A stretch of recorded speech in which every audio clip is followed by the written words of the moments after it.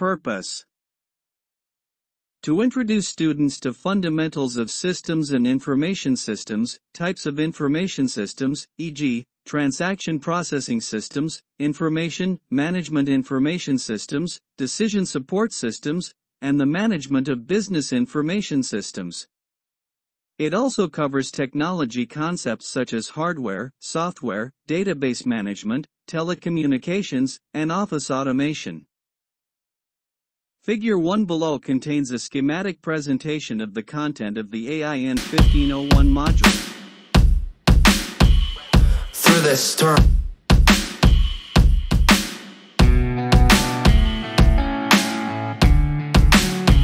I see the world. I promise you, babe. Study Unit 1. Fundamentals of Systems and Information Systems, IS.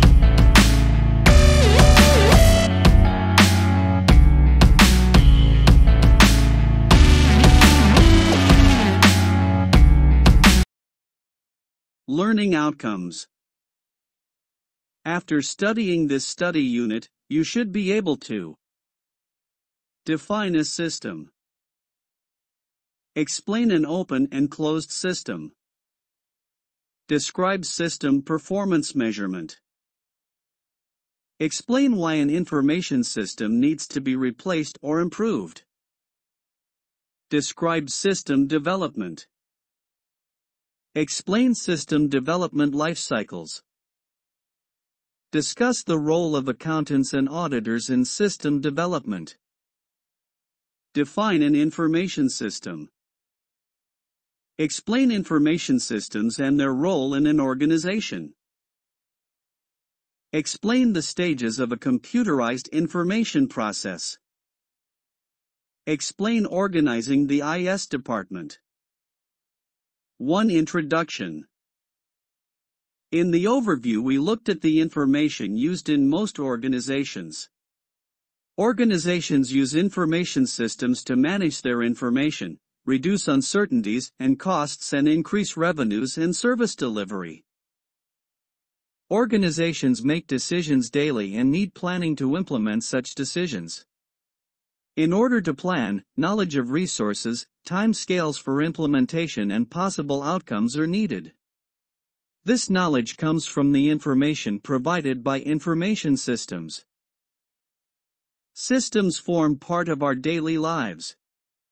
The school system which you have moved through is possibly the most important system you have experienced. A world with no systems would be a disorganized place. In this study unit, you will learn more about information systems, and the role played by information systems and computerized information systems. This study unit, Study Unit 1, deals with the development of an information system and different development life cycles. The advantages and disadvantages of the different development approaches are discussed in detail. 2. What is a system? A system is a set of two or more components that serve a common purpose and interact to achieve a common goal. A system consists of subsystems or elements that perform specific functions supporting the larger system. Boys et al. 2017. The components of a system and the relationship among them can be explained as follows. Input, processing, output. Figure 1.1, the components of a system. Source, Boys et al. 2017. 3. Open or closed systems. Although systems operate within their environment, some systems have no effect on their environment and do not affect the environment within which they operate. A system that is isolated from its environment is called a closed system. An example would be an automatic washing machine, where the dirty clothes and washing powder are the input, while the processing stage of the washing cycle would be the selection of a suitable program and the operation of the machine. Clean clothes are the output. An open system interacts with its environment. The environment affects it and it, in turn, affects its environment. Most business systems are open systems, for example, a purchasing system, where the purchase order requests comprise the input. The processing stage consists of identifying the items and the quantities that should be ordered, and the output comprises placing the order with preferred suppliers. Feedback includes the communication of order dates, quantities, and delivery dates to the department that placed the order. Observable activities explain how the job should be done. The performance standards document explains the results that are expected for satisfactory performance of the system. A system variable is the quantity or item that can be controlled by the decision maker. The price a company charges for its products is a system variable because it can be controlled by the company, and they can decide to change the price. A system parameter is a value or quantity that cannot be internally controlled, meaning it cannot be changed by a decision maker in the company. An example is the cost of raw material, as the supplier determines this cost. This system is an open system, and the external environment affects the system, for instance, suppliers' prices, the transportation of items, and the availability of items to an organization. For system performance measurement, a system needs to be properly managed and controlled, like any other function in the organization. To ensure that the information system adds value and supports the organization, the quality must be monitored. System performance measurement is the monitoring of the working of the system to ensure it is effective, fulfills its responsibility, and makes the contribution it is supposed to make. 5 reasons why an information system needs to be replaced or improved. We have already stated that all business systems should be open systems, and these are constantly influenced by changes in the environment. Typical changes include the following. Changes in technology. New technology can lead to new production processes or communication methods by using new and better equipment, which will affect the information system. Changes in decision-making policies. For example, decisions to centralize decision-making in information systems, or to decentralize decision-making in information systems, will lead to a need to replace, change, or improve the existing information systems. Changes in the needs and demands of users and stakeholders. To improve decision-making, the needs of the different users of information change continually. Changes in the business environment. Organizations need to stay competitive in an environment where the impact of an increasingly global market is enormous. Changes in the nature of the organization. Changes in the activities of the organization, for example, more production lines or changes in production lines. This may also occur when two organizations merge. Changes to maintain a competitive advantage. A constant flow of new ideas and changes is necessary to stay ahead of the competition. Changes to improve performance and productivity. Redesign of business processes and the information system to improve the performance and productivity of the organization. Depending on the impact of the change on the current system, a total redesign might be required. This will be covered in study units 14 to 16, or modifications may be made as part of system maintenance, covered in study unit 7. 6. System development. System development initiatives arise from all levels of an organization and are both planned and unplanned. Managers and employees are all users of information systems and are therefore part of the development process. Solid planning and managerial involvement help to ensure that system development initiatives support the broader organizational goals. This means even an information system that used state-of-the-art technology 10 years ago would now most likely be regarded as outdated. Thus, information system development is the process of creating a new information system or modifying a current information system. By employing information technology to develop a system, problems or opportunities are transformed into solutions. Many reasons can be given for this, but the most important is probably the rapidly changing technological environment and the changing output needs of information systems. Boys et al. 2017. 7. System Development Life Cycle. The development of an information system and meeting the needs of the business are complex, difficult, and expensive endeavors. The system development life cycle is a practical framework, which provides a broad context for the development stages of an information system. OXCO 2007:830. Various approaches exist, that all have advantages and disadvantages for the development of a new information system. Using the SDLC approach has some advantages and disadvantages for an organization that need to be considered and kept in mind when developing the system. They are as follows. 7.1 Traditional System Development Lifecycle, SDLC. To overcome the complexity of a system development project and to improve the results, the process can be divided into several steps. Setting a goal and the tasks for each step will ensure the development of an effective and productive system. An overview of a traditional SDLC. 7.1.1 Prototyping. The development of new software is very expensive. One way to cut this cost is to build a scaled-down experimental version of the new information system, prototyping. Prototyping, also known as evolutionary lifecycle, means the end users can identify what they do not want as opposed to what they do want. OXCO 2007:875.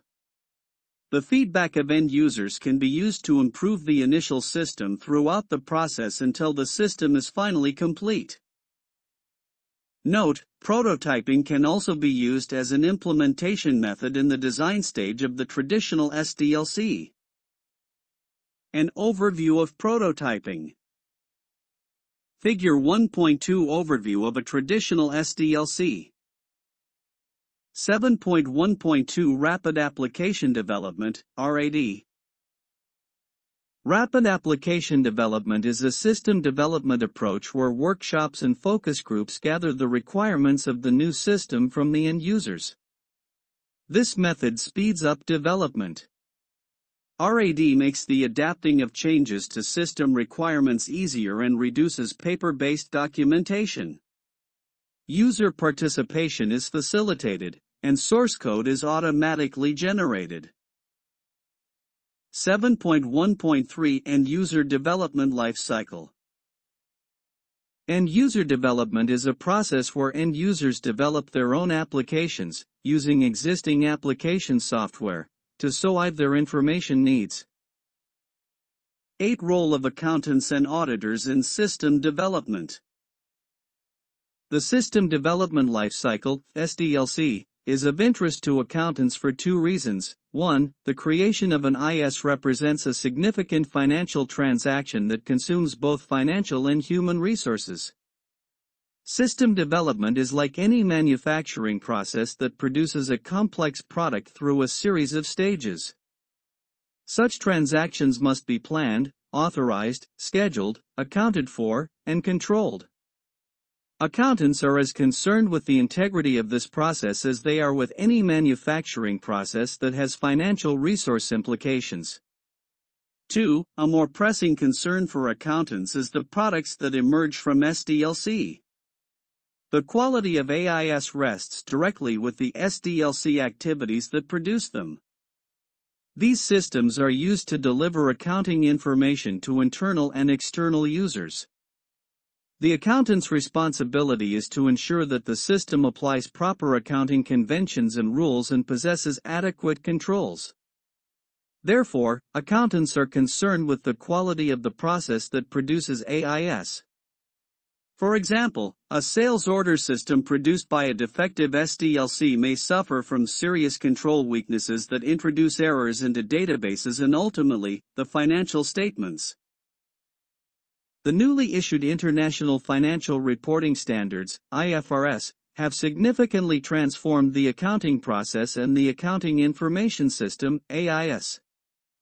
Confronting the changes in information technology, i.e., using AIS appropriately, is crucial to derive accurate information from which to process business transactions and report information in compliance with new IFRS, AIN 2021.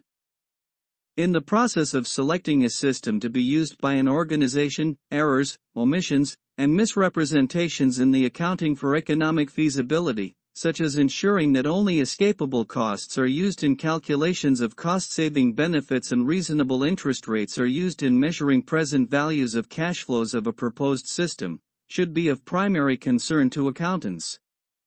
However, in a study conducted by Christina and Brahmanan, 2021, to find a solution for the lack of good managerial performance using Management AIS, MAIS, and to prevent incidents that weaken the influence of the AIS on managerial performance, the results showed that role conflict was able to negatively moderate the influence of MAIS on managerial performance.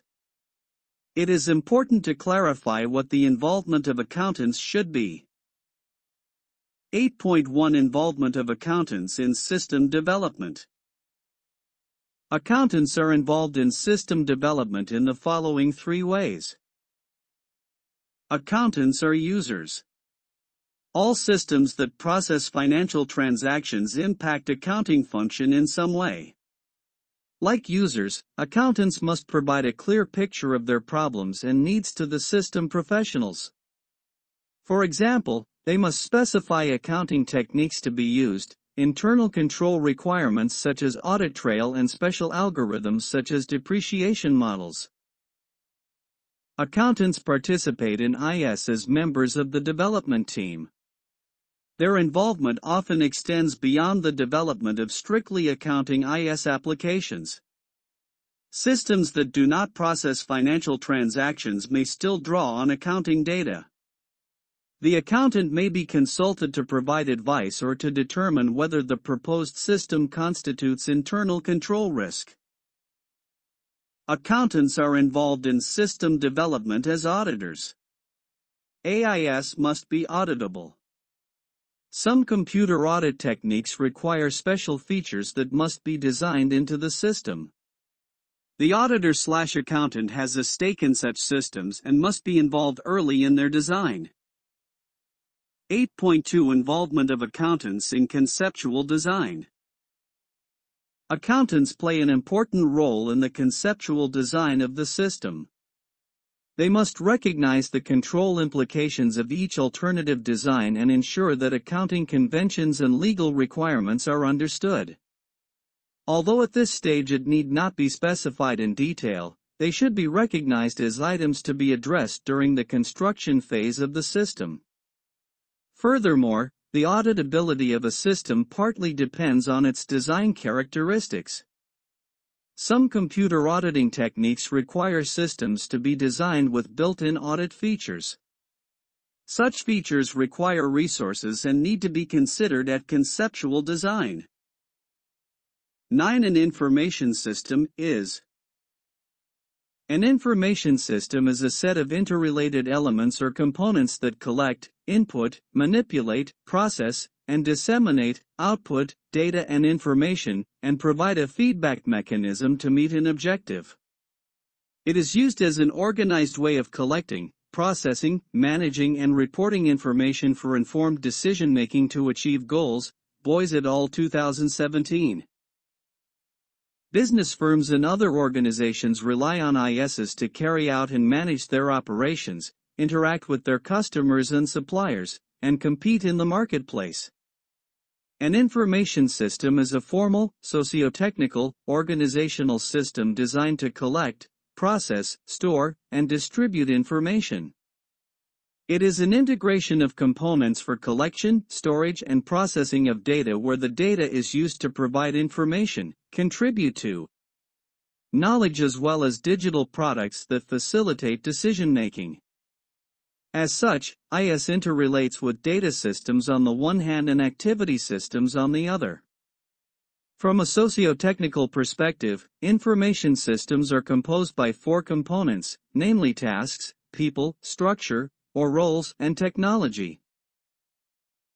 Some authors make a clear distinction between information systems, computer systems, and business processes. Information systems typically include an ICT component but are not purely concerned with ICT, focusing instead on the end use of information technology. Information systems are also different from business processes. Information systems help to control the performance of business processes. 10. The role of information systems in organizations. Information systems are the heartbeat of any organization. According to Boyce et al., 2017, information systems assist organizations in fulfilling certain functions. Organizations that use an information system that does not meet all users' requirements have a definite competitive disadvantage in the market. Therefore, organizations need to adapt their information system constantly, using the latest technology, upgrading the existing system, or acquiring a new system. The SDLC will lead them through this process. One of the advantages of using an SDLC model is that a project can be managed properly. It is therefore possible to ensure that the organization makes the necessary progress.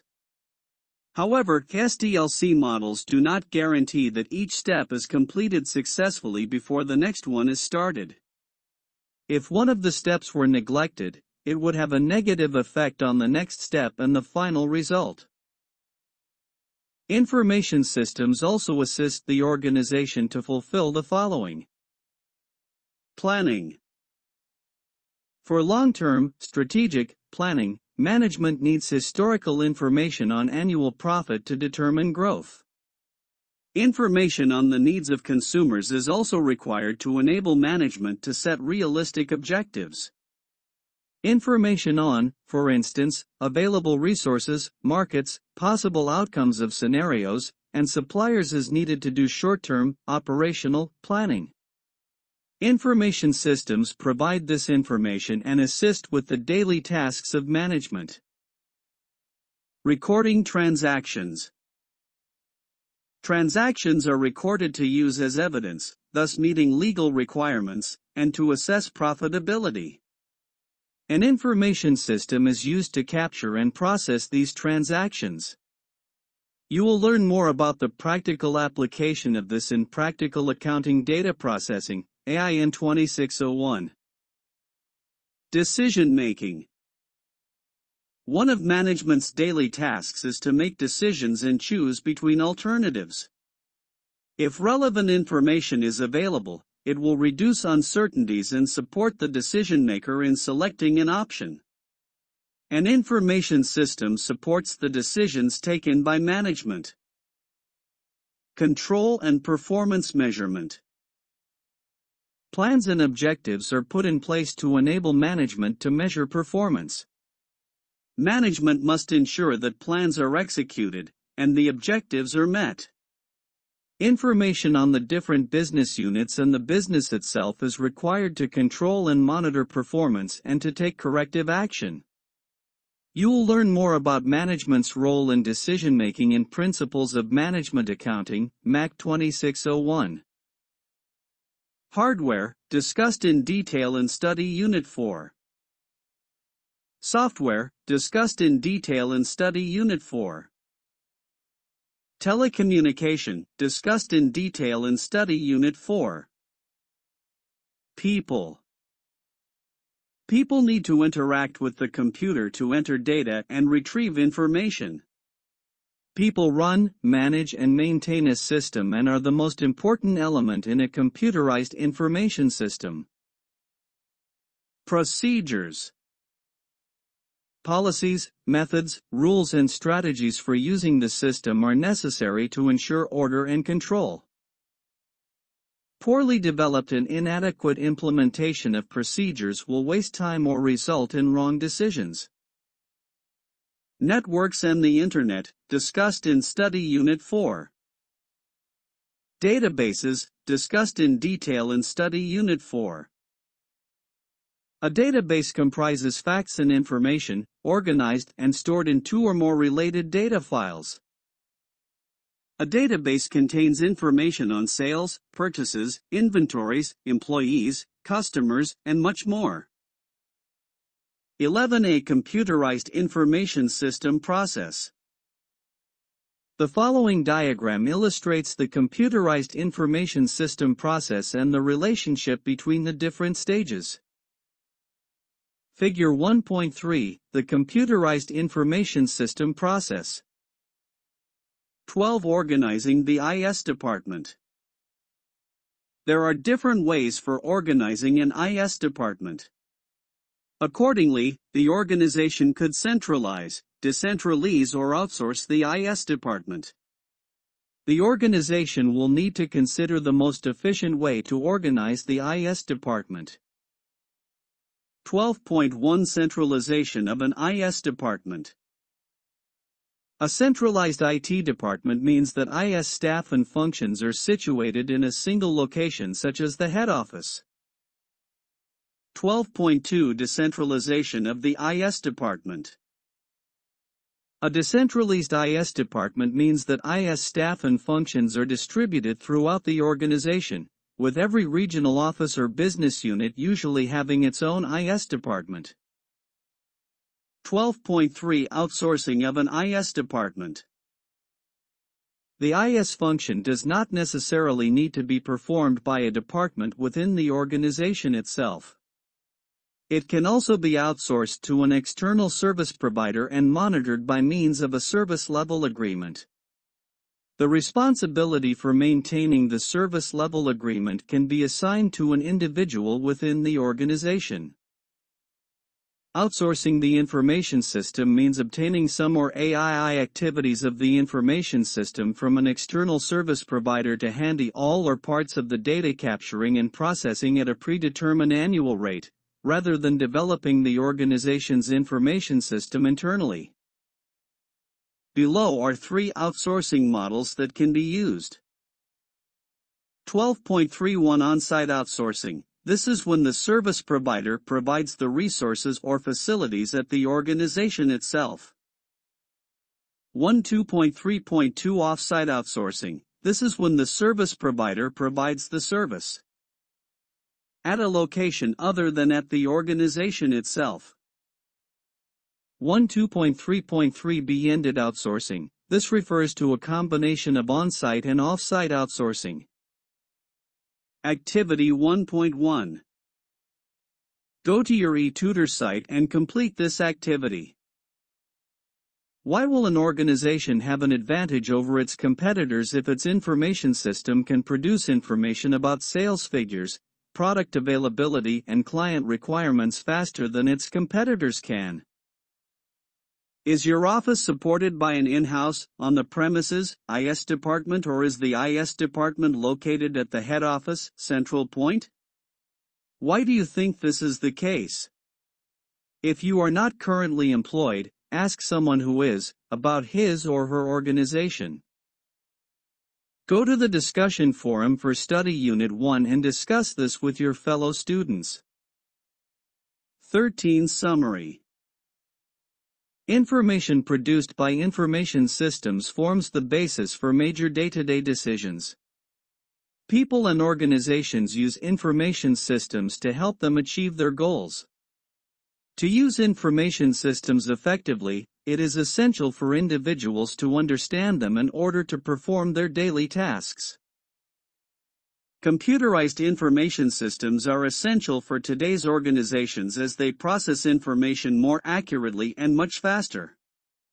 That is also the reason why an accounting information system has become an important component of any successful business. The next study unit, Study Unit 2, deals with types of information systems.